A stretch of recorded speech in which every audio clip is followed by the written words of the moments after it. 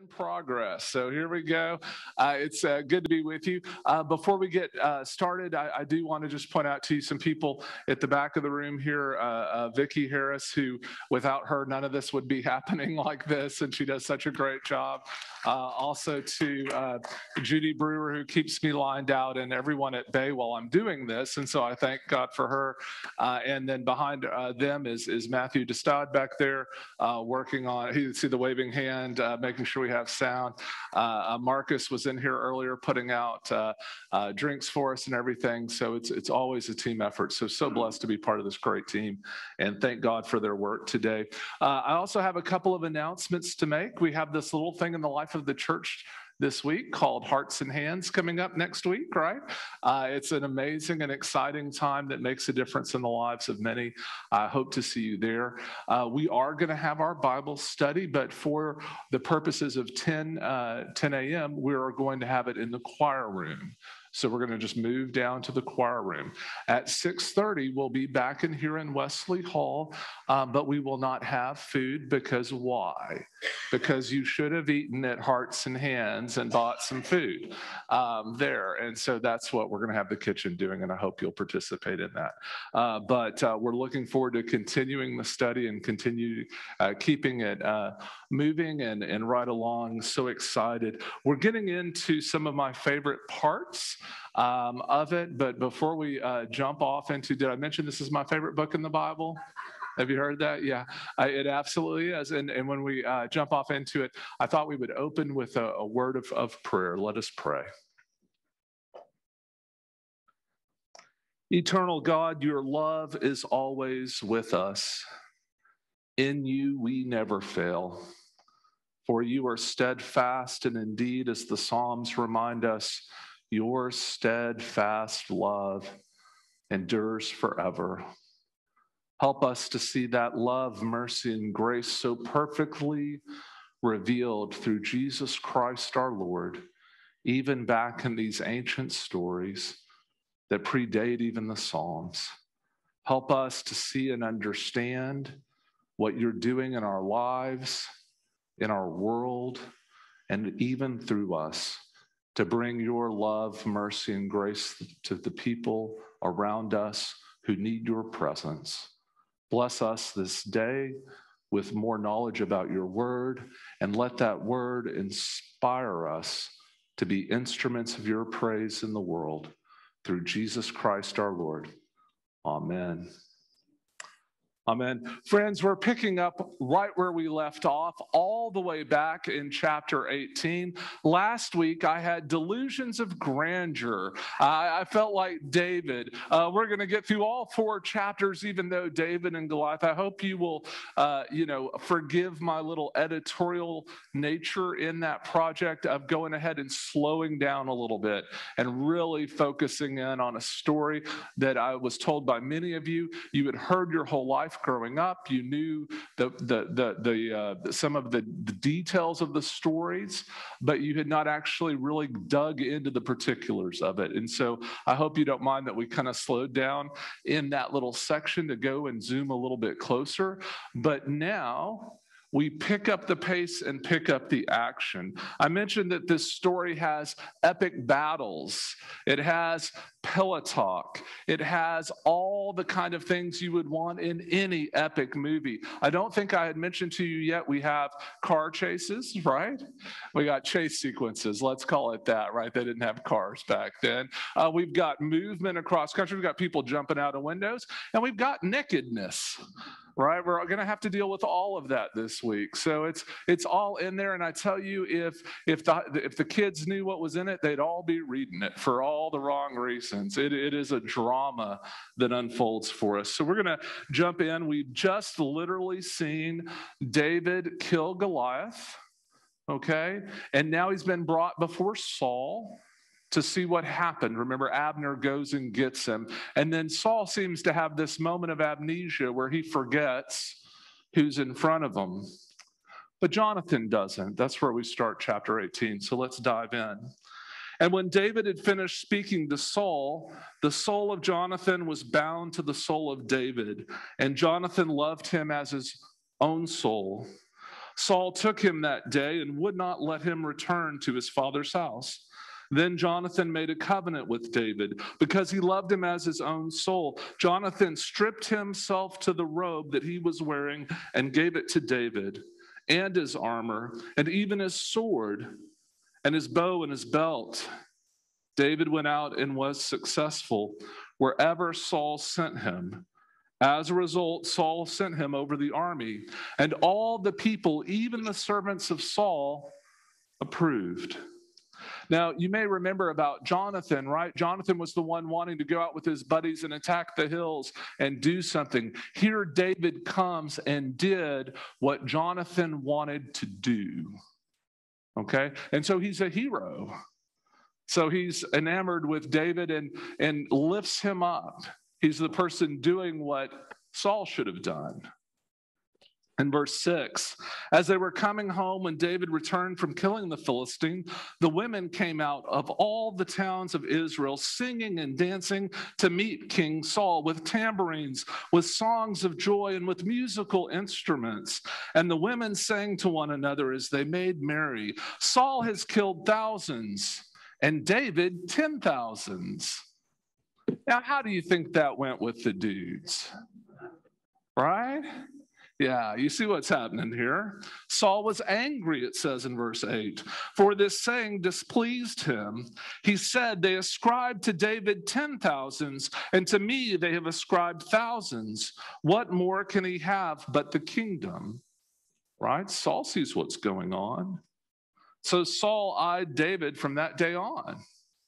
I'm watching you, right? We still have that saying in our culture, keep an eye on you, right? In verse 10, the next day an evil spirit from God rushed upon Saul while he raved within his house, while David was playing the lyre, as he did day by day. Saul had his spear in his hand, and Saul threw the spear, for he thought, I will pin David to the wall. But David eluded him twice. Right? Well, Saul's getting kind of old. He can't throw the spear like he used to. So David, whoosh, whoosh, kind of like, it's kind of interesting. But dude, he's trying to kill him. Like, that's not kind of bad. That's really bad. Right? Because that's what paranoid people do to people who they perceive as a threat to their power. They kill them. Right? We've seen that throughout the centuries. In verse 12, Saul was afraid of David because the Lord was with him, but had departed from Saul. So Saul removed him from his presence and made him a commander of 1,000. And David marched out and came in, leading the army. David had success in all his undertakings, for the Lord was with him. When Saul saw that he had great success, he stood in awe of him. But all Israel and Judah loved David, for it was he who marched out and came in leading them. Then Saul said to David, here is my elder daughter, Meribah, right? So if I'm not going to kill you, you got to become kin, right? You got to kind of join the family. I will give her to you as a wife. Only be valiant for me and fight the Lord's battles. For Saul thought, I will not raise a hand against him. Let the Philistines deal with him, right? So what's he going to do? He's going to send him out to die, because that's what bad kings do. Bad kings here in chapter 18, verses 17, right? What they do is they basically send people to die so that they have an easy way to solve their problem. And in verse 18, David said to Saul, who am I and who are my kinsfolk? My father's family in Israel, that I should be son-in-law to the king, right? He can't believe this. How is he going to be son-in-law to the king? But at the time when Saul's daughter Meribah should have been given to David, see, David made the mistake and lived. Saul wasn't intending to keep his pledge. She was given to Adriel, the Maholathite, as a wife. Now, Saul's daughter, Michal, right? Thank goodness he has another daughter, right? Michal loved David, Saul was old, and the thing pleased him. Saul thought, let me give her to him, that she may be a snare for him, and that the hand of the Philistines may be against him. Okay, I mean, that's bad. That's bad. I'm going to give you my younger daughter in the hope that because of the battles you'll go fight for me, you die. But of course, the bigger the group that he sends David out against, the more God's protection of David is shown, and the more the people love who? The king sending out people to battle, or David, right? Kind of backfires. And continuing there in verse 21, therefore Saul said to David a second time, you shall now be my son-in-law, right? Verse 22, Saul commanded his servants, speak to David in private and say, see, the king is delighted with you, and all his servants love you. Now then, become the king's son-in-law. So Saul's servants reported these words to David in private, and David says, does it seem to you a little thing to become the king's son-in-law, seeing that I am a poor man and of no repute? The servants of Saul told him, this is what David said. Then Saul said, thus shall you say to David, the king desires no marriage presents except, all right, friends, this has got to be one of the most unusual dowries in the whole of Scripture, except 100 foreskins of the Philistines, that he may be avenged on the king's enemies. Now Saul planned to make David fall by the hand of the Philistines. When his servants told David these words, David was well pleased to be the king's son-in-law. Before the time had expired, David rose and went along with his men and killed 100 of the Philistines. And David brought their foreskins, which were given in full number to the king, that he might become the king's son-in-law. Saul gave him his daughter Michal as a wife. But when Saul realized that the Lord was with David and that Saul's daughter Michal loved him, Saul was still more afraid of David, because now he's a royal, right? He's powerful, God is with him, and he's a royal. He's in trouble, Saul is. So Saul was David's enemy from that time forward.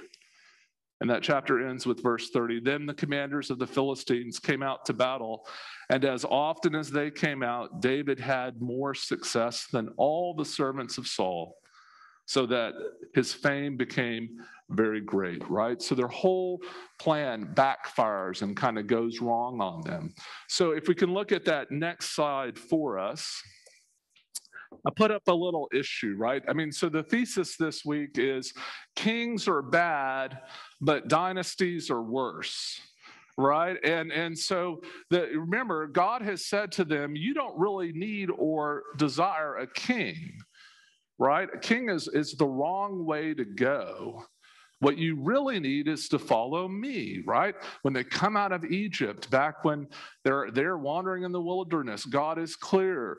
I will be your God and you will be my children, right? Trust in God. Not, I showed you all Psalm 146, not the princes of this world. Trust in God. On our currency, we have what? And God we trust. We are supposed to be those kind of people who place their trust on God, not governments, right? And here what we have is a good reason why. Because you just thought priesthoods got jacked up with family. But let me tell you, dynasties in this ancient Near East world also get messed up, because everything going on is unusual, to say the least. Like, do the children not know that their befriending their father's rival would be treasonous? Is it coincidental that Jonathan, when he went out, chose an armor bearer who happened not to be out of Samuel's line, but was out of Eli's line, which is exactly what you would do if you were going to compete for your father to get power? Because it makes your father look illegitimate, right? There's some issues here. Then additionally, Saul has this kind of unusual way of doing things, right? Every time a son or David does something where he feels threatened, what does he do? Javelin, right? I mean, he's worse than who's it's Zeus right up there, supposed to be lobbing thunderbolts in Greek mythology. I mean, he's as bad as Zeus. You know, every time somebody's doing something, he's going to zap them, right? My mom had been raised Church of Christ, and she was very disappointed at my ordination that they did not install a zapper for me. Like, she thought I could just get people. Now, if you think that myth is true, please, I don't want to dispel your faith, but I don't actually have a zapper. Right? It doesn't quite work like that, but it's kind of disappointing. Well, he thought he had this zapper, but apparently he wasn't very good. There's this be my son-in-law or die, and this most unusual dowry. And then Jonathan loves the idea that now dad has a real problem and seems willing almost to give up his birthright to be on David's side. Like, really kind of unusual. And we'll talk about that more as we go and get into that some more. Michal, of course, well, once she gets married, she loves him. And so she's all in and does things for David. You're going to see this come out more. And then here, I can't understand why the royal family saves David. Because it's really, as you're going to see, the children of Saul that save, unless they've totally bought into a couple of things, right? Either he is possessed by an evil spirit, should have been overthrown, or they themselves are desirous of a power grab. It would be very common in in ancient Near East cultures is what I meant to say, in the ancient Near East culture, for that to be what occurs. So it needs to be just kind of there in our background, okay? We'll have that as we jump into chapter 19. We ready? We're going to make it all the way to 22 today, so let's keep going. And I know many of you will like the next slide and who's on it, so we'll go ahead and put the other slide up for the end of this next chapter. So in chapter 19, verse 1, Saul spoke with his son Jonathan and with all his servants about killing David. But Saul's son Jonathan took great delight in David. Jonathan told David, my father Saul is trying to kill you. Therefore, be on guard tomorrow morning. Right? So he's not using a spear this time. He's coming with the guards to take you out. Right? That's the upshot. Stay in a secret place and hide yourself. I will go out and stand beside my father in the field where you are, and I will speak to my father about you. If I learn anything, I will tell you. In verse 4, Jonathan spoke well of David to his father Saul, saying to him, the king should not sin against his servant David, because he has not sinned against you, and because his deeds have been of good service to you. For he took his life in his hand when he attacked the Philistine, and the Lord brought about a great victory for all Israel. You saw it and rejoiced. Why then will you sin against an innocent person by killing David without cause? Saul heeded the voice of Jonathan. Saul swore, as the Lord lives, he shall not be put to death, right? So Saul seems to repent, right? I'm not going to put him to death. So Jonathan called David and related all these things to him. Jonathan then brought David to Saul, and he was in his presence as before. Again, there was war, and David went out. So everything works well, right? Until what? He's going to go out against the Philistines. What's going to happen? How many people is Saul going to kill? How many is David going to kill? Thousands, right? And you see what's about to happen. In verse 8, again, there was war, and David went out to fight the Philistines. He launched a heavy attack on them so that they fled before him. Then an evil spirit from the Lord came upon Saul. As he sat in his house with his spear in his hand, while David was playing music, Saul sought to pin David to the wall with the spear, but he eluded Saul, so that he struck the spear into the wall. David fled and escaped that night. All right, so how many times has Saul missed David? Is that the third time? Third time, okay. You would think while he was playing on the instrument, it'd be hard to be like, that's kind of hard to play when you got to keep one eye up to make sure you don't get impaled, right? I mean, like, that's a lot. And then here it is. We're going to have a little kind of, I think we've got time to read through it. So let's just try to keep going. Saul sent messengers to David's house to keep watch over him, planning to kill him in the morning.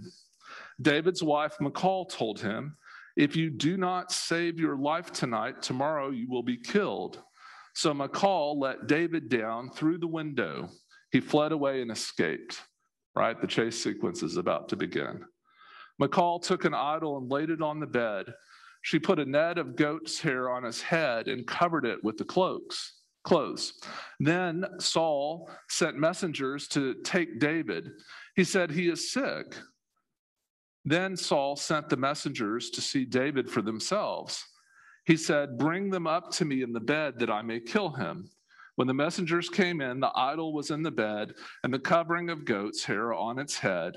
Saul said to Michal, "Why have you deceived me like this and let my enemy go so that he has escaped?" Michal answered Saul. He said to me, "Let me go. Why should I kill you?" Now David fled and escaped. He came to Samuel at Ramah and told him all that Saul had done to him, right?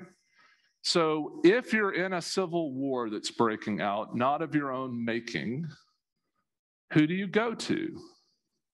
The one who anointed you, right? I mean, I would go back to, hey, do you remember when you did that thing with the horn of oil? That's causing some trouble now, right? Because Samuel had anointed him, right? Now, it's questionable. Does Saul know that he's anointed? Kind of. Saul sees what God does when David is God's own, right? And we're told that the Spirit had left Saul and moved to David, right? So that's an interesting thing. So there's some awareness by behavior and what's going on. But now he flees to Samuel at Ramah and told him all that Saul had done to him. He and Samuel went and settled at Naioth. Saul was told, "David is at Naioth in Ramah." Then Saul sent messengers to take David, right? When they saw the company of the prophet in a frenzy with Samuel standing in charge of them, the Spirit of God came upon the messengers of Saul, and they also fell into a prophetic frenzy. When Saul was told, he sent other messengers, and they also fell into a frenzy. Saul sent messengers again the third time, and they also fell into a frenzy. Then he himself, right, went to Ramah. He came to the great well that is in Seku. He asked, "Where are Samuel and David?" And someone said, "They are at Naioth and Ramah." He went there toward Naioth and Ramah, and the Spirit of God came upon him. As he was going, he fell into a prophetic frenzy until he came to Naioth and Ramah. He too stripped off his clothes, and he too fell into a frenzy before Samuel. He lay naked all that day and all that night. Therefore it is said, "Is Saul also among the prophets?" Right? I mean, friends, you can't make this stuff up. I mean, wow, right? So what I thought would be fun is when I think of prophets being crazy, I always remember Matthew McConaughey and the bongo drums in Austin getting arrested. And so I think about his crazy antics. Not very prophetic, although, he may run for governor, so fascinating guy. But anyway, also handsome guy, right? So he looks good up there. But here's what happens. And I mentioned the three little pigs earlier about something. You see that pattern go where there's these three things that happen, right? And you catch those verbs in there, okay? Saul sends, Saul sends, Saul sends, Saul goes, right? That third time it flips. It's a pattern you're going to see over and over in the storytelling that's here, but it's kind of a potent and beautiful thing. So what are we to make of this? It's a strange story to me. I don't know about you, but have any of us fell out in a prophetic frenzy recently? Right? I personally haven't had that experience. I've had some other stuff that's kind of interesting, but not that. And I don't know what to make of it. Does anybody know anyone falling out in a prophetic frenzy? Right? We can go up to Rusk, Texas, and check out people who, I mean, it's a weird thing they're describing in our world. In that world, there was an expectation of priests and prophets that this would occur, right? So this is something that symbolizes to people that they are of that. What I think we should take away from this is this idea that God will go to any length to protect God's chosen, okay? And so God is willing to humble Saul in this way. You're going to pick up when we get to the kind of David and Jerusalem things in 2 Samuel that tie into Chronicles. We're going to talk about how David's wife did not approve of a frenzy that occurred during the coronation procession. Okay, but I just want you to know that in 1 Samuel, I think that what we should be taking out of this is not a really fixation on somebody playing the bongo drums and dancing, right, and falling out in the field, but instead on this idea that God would do anything so that David would survive and thrive. Okay? All right. Let's keep going there. And now I did that without saying anything bad about Matthew McConaughey, right? Everybody knows I like Matthew McConaughey. Yeah, Linda? Mm-hmm. Not according to Samuel, because God had given, we were told right before that happens, God had given up on Saul. I think the question is, what? Right, but king by office only. Right.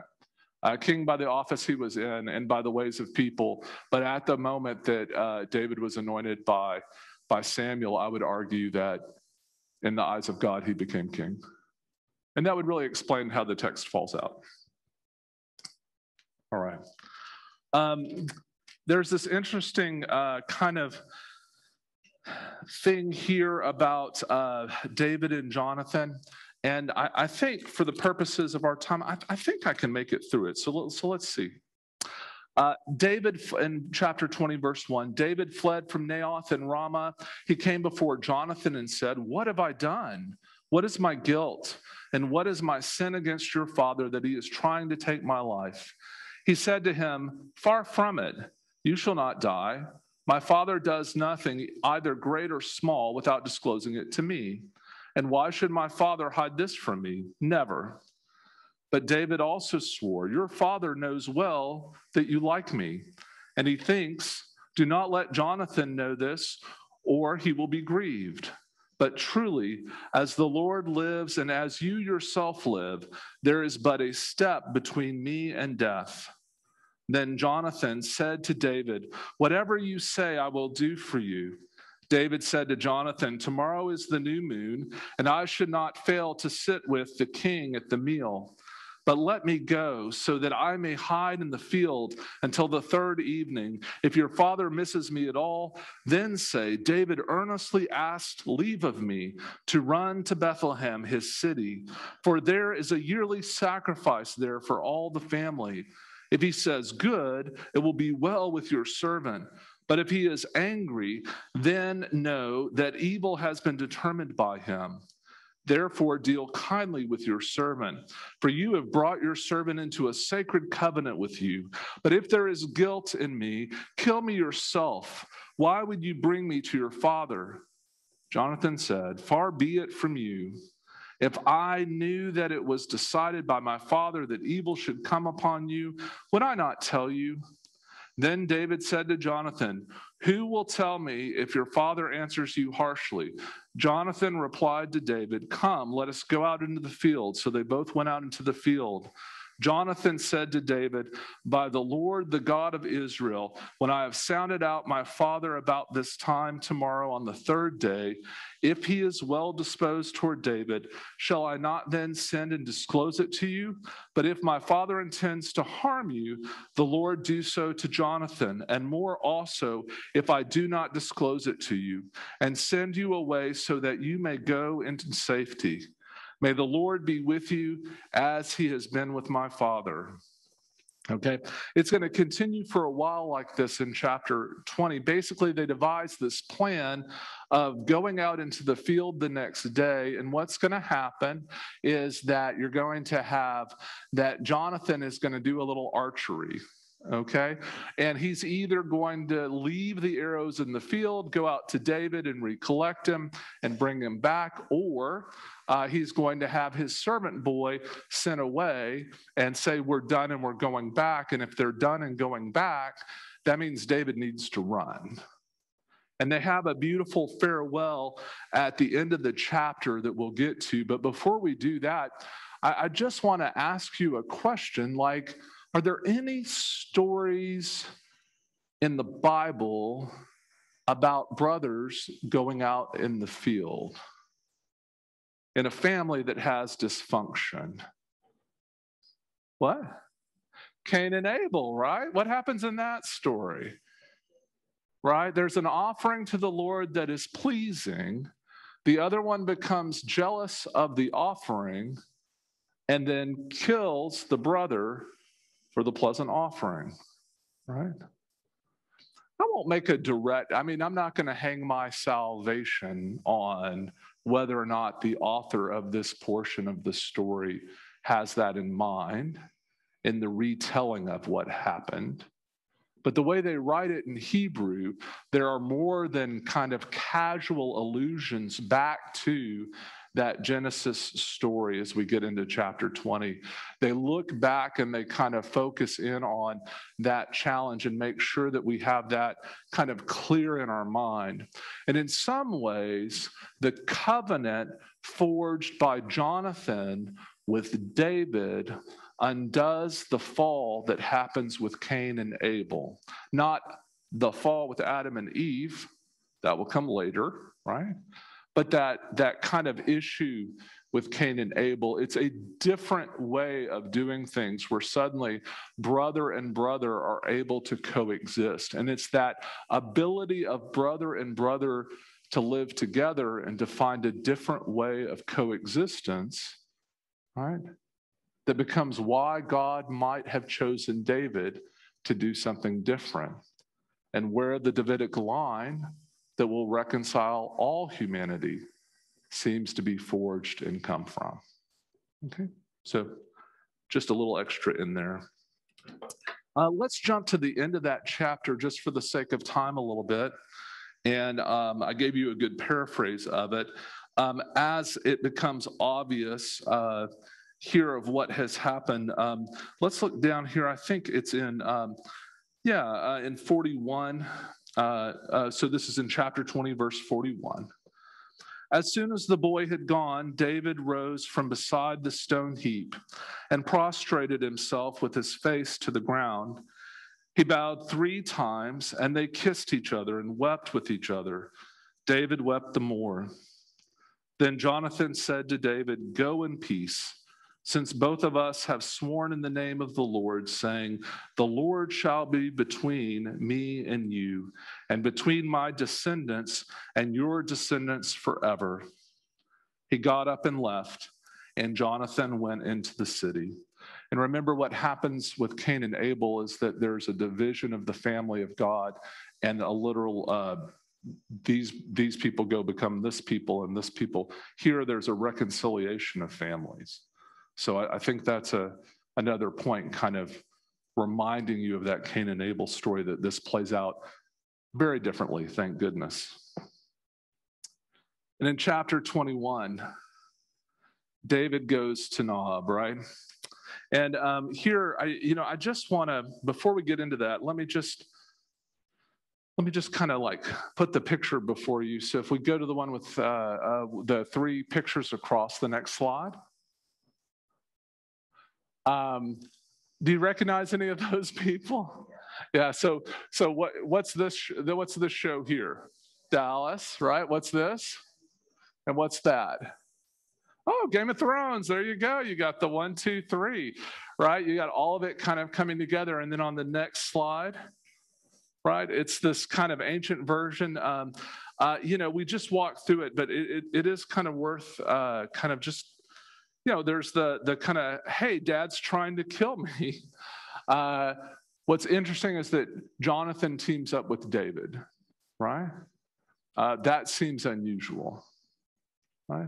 I mean, if somebody came and said, my father was trying to kill them, I would say, what did you do? Right? When you say that, I mean, I don't know, I guess it depends on the relationship. But it seems like an odd choice by Jonathan, unless he was already kind of out to replace Dad, right? Saul, obviously sentenced David to death, and yet Jonathan helps David flee. So even though he has a promise from Dad, it's very obvious, though, in what happens in that intercession at the banquet. It will be very clear where there's one other sequence in there that is probably important to the story, and that is that Saul will get there and basically say to his son Jonathan, he tries to turn on Jonathan and kill him, and you're a completely worthless person born by a no good mother. I mean, he's not very nice. It's creative cussing if you want to read it. It kind of, in Hebrew, it doesn't read very well. And Saul's upset with Jonathan, and he turns on him. And it's from there that he knows to go and tell David what's going to happen. Right? That's right. That's right. And so then flees. So when we go to the next slide here, how do we understand their friendship, kinship, alliance, their covenant that they make?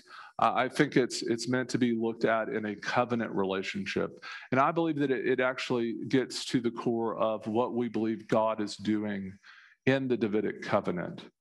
You're going to see this in 2 Samuel 7 when we get there. I think you're going to get a lot of stories that will allude to Genesis to be able to point forward to what happens in 2 Samuel to look toward the expectations placed on the Messiah. Okay. And here, what you have is you have an alternative to the Cain and Abel story about how people can be reconciled. And I think in Jonathan and David, that's what comes forward. Okay. All right. All right. Well, let's jump into 21, and I think we'll get there since we kind of worked through 20 quickly. I apologize. I do encourage you to go back and read it. I'm not skipping over it because it's not good to read just of all the different parts. It's less important than some of the other stuff we'll cover. So I just do encourage you to read it as well. But in chapter 21, David came to Nob to the priest Ahimelech. Ahimelech came trembling to meet David and said to him, "Why are you alone and no one with you?" Right, that's good hospitality. Are you okay? And kind of priest of Nobbies, right? I mean, that's a nice way to greet someone.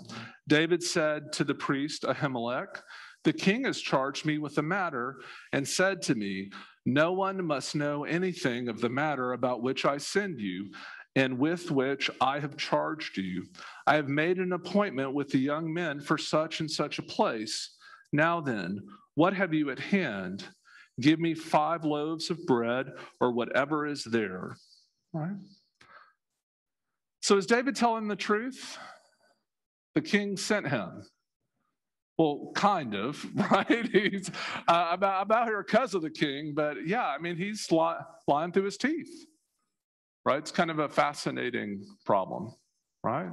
He has some situational ethics here, right? He's trying to live, right? In verse 4, the priest answered David, "I have no ordinary bread at hand, only holy bread, provided that the young men have kept themselves from women." David answered the priest, "Indeed, women have been kept from us as always when I go on an expedition.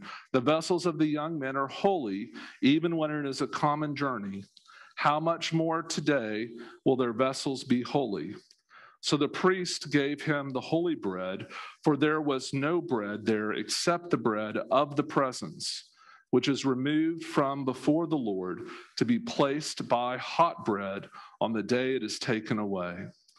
Okay, now this will be referenced in Jesus' story when people are asking him, is it okay, right, to do things on the Sabbath and to feed his disciples?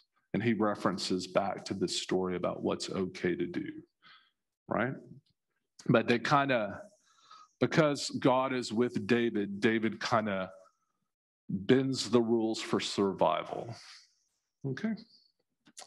Now in verse 7, now a certain man of the servants of Saul was there that day, detained before the Lord. His name is Doeg the Edomite, the chief of Saul's shepherds. David said to Ahimelech, is there no spear or sword here with you? I did not bring my sword or my weapons with me, because the king's business required haste, right? So now you have to make up another lie to support the lie, right? It's kind of interesting. The priest said, the sword of Goliath, the Philistine, who you killed, right? You remember? In the valley of Elah is here, wrapped in a cloth behind the ephod. If you will take that, take it, for there is none here except that one. David said, there is none like it. Give it to me. Okay? You get what's going on here, right? I mean, David knew his sword from Goliath was there, right? Like he knew where to go to get help and what he needed. So he goes, gets help, and does what's needed to do that. I think the question is Ahimelech actually aiding and abetting against the king? I mean, how many of y'all remember the old stories of Robin Hood, right? Right, or Zorro, right? And there's always a friar or a priest willing to kind of help them out, right? I mean, is that what's going on here? Or is this something where he really is unwitting? This is where the Hebrew language could use a little more nuance to help a reader out. But both readings would be perfectly understandable given what we're about to keep reading. So it says in verse 10, David rose and fled that day from Saul. He went to the king of Achish of Gath. Okay. Y'all didn't gasp. Like, what's wrong with going to Gath? Who's in Gath? What? That's where Goliath was from. The Philistines are there. He's going to the enemy, Ma. Friends, come on. He's going to a place that is owned by the enemy, the peoples he's been killing. So he goes to this king in Gath. The servant of Achish said to him, is this not David, the king of the land? Did they not sing to one another of him dances? And now he throws back that little thing the women sang, right? Saul has killed thousands and David his 10,000s. In verse 12, David took these words to heart and was very much afraid of King Achish of Gath. So he changed his behavior before them. He pretended to be mad when in their presence, right? He scratched marks on the doors of the gate and let his spittle run down his beard. Doesn't that make you look crazy? Achish said to his servants, look, you see the man is mad. Why then have you brought him to me? Do I lack madmen? Do we not have enough people that are, out there? That you have brought this fellow to play the madman in my presence? Shall this fellow come into my house? Right? I can't welcome him, not just because he's an enemy, but because he's deranged and crazy. And that's why he must be here. Right? There's another explanation for why he would have been expelled from Saul's presence that's plausible to the enemy. So in chapter 22, verse 1, David left there and escaped to the cave of Adullam. When his brothers and all his father's house heard of it, they went down there to him, right? So family come to the rescue. Everyone who was in distress and everyone who was in debt and everyone who was discontented gathered to him, right? Anybody who had a beef with King Saul. And he became captain over them. Those who were with numbered about 400. So he's got about 400 people who gathered to this mighty cave. Okay, it's got to be of great size for that to happen. David went from there to Mizpah of what's that next word? Boo! I mean, he went to the Philistines and now he's going to the Moabites. I mean, that's crazy, right? Maybe it's because of Ruth, right? Right? His great-grandmother would have been a Moabite. He said to the king of Moab, and this is really touching actually in a way, please let my father and mother come to you until I know what God will do for me. Right? He's protecting mom and dad because he doesn't want them killed in a civil war. He left them with the king of Moab, and they stayed with him all the time that David was in the stronghold. Then the prophet Gad said to David, do not remain in the stronghold. Leave and go into the land of Judah.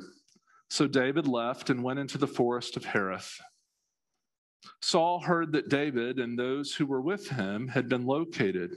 Saul was sitting in Gibeah under the tamarisk tree on the height with his spear in his hand, and all his servants were standing around him, ready to jump out of the way at a moment's notice, I'm sure, right? Saul said to his servants who stood around him, hear now, you Benjaminites, will the son of Jesse give every one of you fields and vineyards? Will he make you all commanders of thousands and commanders of hundreds? Is that why all of you has conspired against me? No one discloses to me when my son makes a league with the son of Jesse. None of you is sorry for me or discloses to me that my son has stirred up my servant against me to lie in wait as he is doing today. Doeg the Edomite, you remember him? He was over the shepherds who saw what was going on at Nob, who was in charge of Saul's servants, answered, I saw the son of Jesse coming to Nob to Ahimelech, son of Ahitub. He inquired of the Lord for him, gave him provisions, and gave him the sword of Goliath, the Philistine. All right? So definitely he thought he had aided and abetted David. And so this leads to a scene here, which is, I think, is where we'll kind of bring to the end of chapter 22. If you'll go up with that next slide. Saul wants to wipe them out, all of them. And it's a pretty disturbing bloodletting. He'll bring Ahimelech before him, and he will wipe out all the priests. And then what he'll do is he'll basically lead all of those, the priest of Nob, to basically be wiped out. Ahitub was not wiped out. He flees to David, and David does two things that are pretty impressive. David says, I'm responsible.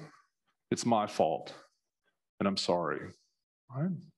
Pretty not common for a leader of people in the ancient Near East cultures that we're talking about. And then the second thing he does is he says, you will be safe with me. I will now take care of you. Okay. So what do we do with these kind of stories, these situational ethics of David, the kind of willingness to do? Well, I think the first thing is, remember there's a war going on. Right? I mean, there is definitely a movement here towards civil war. Troops have now gathered around David, and now you're going to have David and Saul battling it out in the next few chapters. The second thing is that along the way, you'll see at key points when David does something like tells a fib to save his own hide, he always goes back and makes restitution. He repents of the situation. He tries to do that in the early years. Later, you'll see something different, right? But here, when he realizes what had befallen these priests of Nob, what does he do? It's my fault. I will take care of you and your household forever. Right? Kind of cool. So on the very last slide, if we can, what do we do with this stuff, right? I mean, is it just propaganda, right? Have you ever read any Shakespeare? Anybody ever read a Shakespearean play? Like, what's a play by Shakespeare? A Hamlet, Macbeth, A Midsummer's Night Dream. What? Richard the First, and anybody heard the ones about the different English kings? Right, Henry the Fourth and Henry the Fifth. Right, these plays that are out there in Shakespeare, right, were in some of them were beautiful fancy. Many of them were propaganda written in the Elizabethan era, right, to be able to show you why it's so much better that she was in charge now, right? That they're written to show you how the royal family is the great family. So one of the things we get are these issues of, if God had chosen Saul, why does David get to become king? That would be a question that would be prominent in the minds of the people of Israel. This story answers that question, first, second, third, fourth, right? But it doesn't mean it doesn't also tell us a whole lot of truth about who we are as humans, the way like, Richard III would, right? It digs into that. But God takes that human story that's got all the issues of being a national document. Because remember, friends, this isn't just somebody who is like way off to the side, who doesn't really care about anything going on in the nation, is just writing about nothing in particular. It's what they're doing to forge an identity as the people of God, but also as a nation that has land and specific things attributed to that group of people. And they cared in great particularity about things like royal succession and what should happen. And I'm going to go even further to say, at the time we kind of get it from, right, when it's kind of put in its final form in the Babylonian captivity, and we kind of inherit that to us today, they also wanted to be very clear. Who are we supposed to follow? Kings or God? Right? That's a facetious, that's a false question. But I mean, I think they're really driving that point home, so that even King David, in Samuel's telling of the story, will have massive flaws that show why we shouldn't follow kings. But there's more to come. We'll go through that. I do apologize about all the reading. I'm going to, using the excerpts work for people to do like that? Or because I'm trying to keep us on task to be able to get through 1st and 2nd Samuel before Christmas. Okay, and that way, too, when I talk about the Davidic promise at Christmas time and Jesus's birth, it'll, be right in that richness of it. But also, too, because we're going to go to Luke in the new year. All right, any questions? We've got people on Zoom and people in person. Any questions? I know that was a lot of material.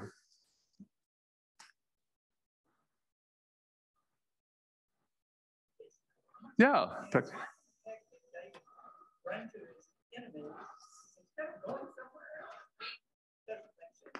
Right. So Peggy asked a question that I want to make sure the people on Zoom hear, and that is why did David go to his enemies instead of other people for help? And I think that there's that old saying, the enemy of my enemy is my friend. Right. And so I think David is counting on the idea that getting out of Saul's grip and power, getting beyond the, let's call it a jurisdiction that Saul had control over, right? Getting out of that place where he could do something, he would get safe, even if that meant he had to go through some enemies. Now, when he goes to Gath, he kind of misjudges that one, right? Because Achish is going to kill him, right? But I think there's also a movement here that says, it's fascinating about what do we do with the Moabites? That's still, even from my studies of Ruth last week for the sermon on Sunday, that still kind of doesn't all jive with me. I'm not pleased where I end up with the Moabites. So at the time of David, there would be a time of somewhat peace, but there's definitely bad blood and a bad history. That's right. Yeah. You kill Goliath from Gath, is what Peggy's saying, and then here you go right to them, like, here I am. I don't know. I definitely think David has some despair at times. I don't think he has a death wish, though. I do think he is genuinely, when I read the text, some people have read it that way. I really think that he has a genuine desire to keep fleeing, and that's kind of the way I read it. But yeah, like, how do you, I don't quite, I mean, maybe they're expecting a nobility amongst the warriors who would, because there is respect for David, but it's clear that it's not a respect of another comrade, but instead somebody they want to take out. Yeah, back at the back.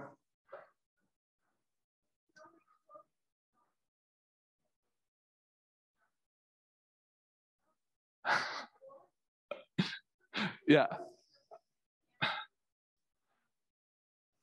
Right. So that's a great question, Linda. So what Linda asked for those on Zoom, Linda asked, there's no kind of recording in this of David petitioning or seeking God in it, right?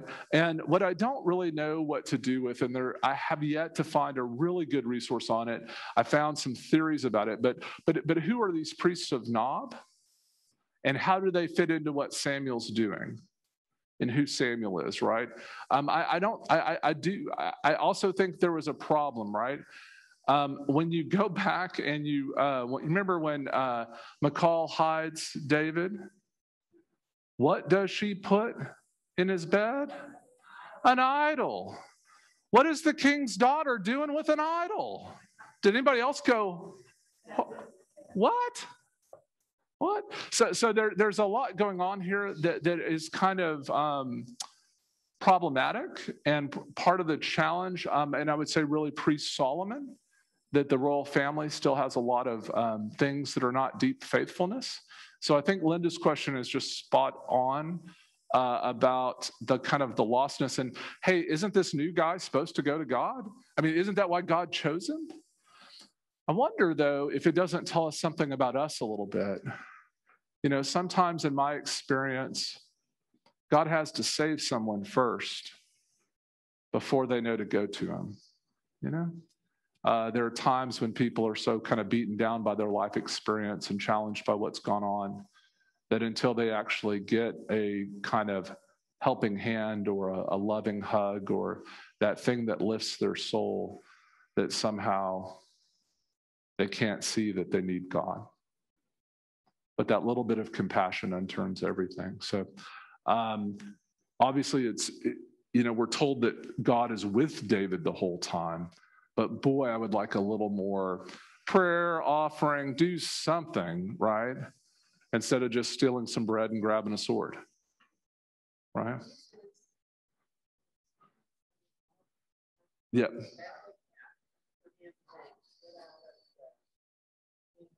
That's right. That's right. But we don't have any of him going to it or doing it, right? And so he uses a church became an excuse so he could escape. So if you're ever in a bind, just remember, oh, friends, I got to go to church, right? You could get on out.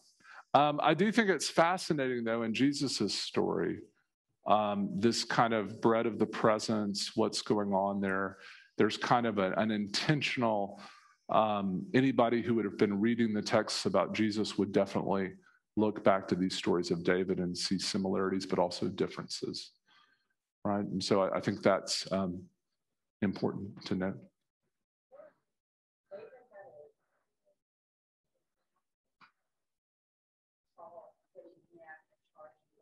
Right.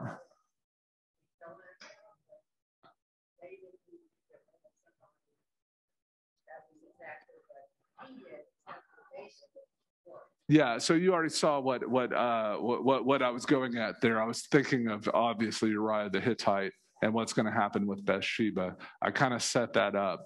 We got a few more weeks till we get to that, but yeah, I was kind of saying he's learning from Saul. So like there's this little bit of how to say when he's young he didn't do that. Right? There's something that happens. You remember when we get to 2 Samuel, it will say, at a time when kings went out to war, David walked on his roof. That's a bad thing. You keep hearing about Saul, right? This little phrase, we heard it, I think, twice, that he's sitting holding his sword. Like, or I guess it would be over here, right? But that's, you see the problem? Like that's not what warriors do. Warriors go to the enemy. The Philistines came out on the field, they go. And of course, the problem for us is in Hebrew, go is meant for so many things. So, but here it's what you're supposed to do if God calls, right? Yeah, Robbie.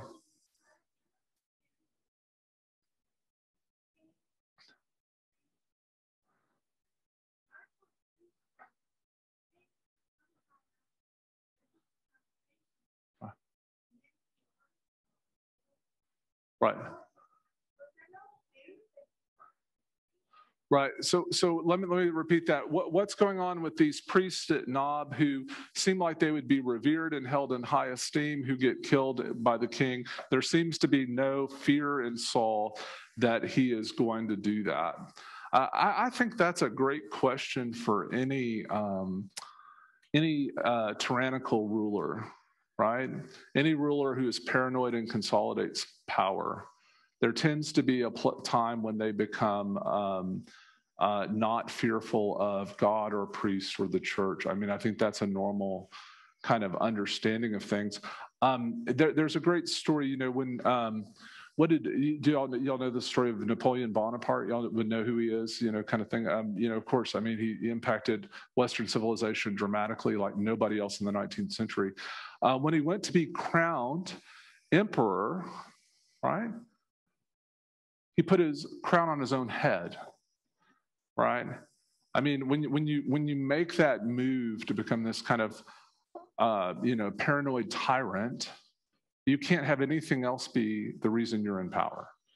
So you have to eliminate every threat, right? Think like a Joseph Stalin here, Saddam Hussein. I mean, in a more modern context. I mean, these kind of people, they have to kill people who pose threat. They have to wipe out any group that would seem to have power, right? So, or that other people would listen to as a counterpoint to what they're saying, right? And so that happens in human nature. I mean, I think it's kind of built in. So that's what's going on here. I think that what you're saying is a question for Israel is, what role will priests play? It's also fascinating now at this point, Samuel's got to be pretty old. But you know, Samuel's smart enough to stay out of it. He does the anointing. God wanted David, and then he kind of hits the road. Now, he helps out a little bit when David comes to him, which is good, but you're going to see some more things where, you know, Samuel is kind of beginning to withdraw some.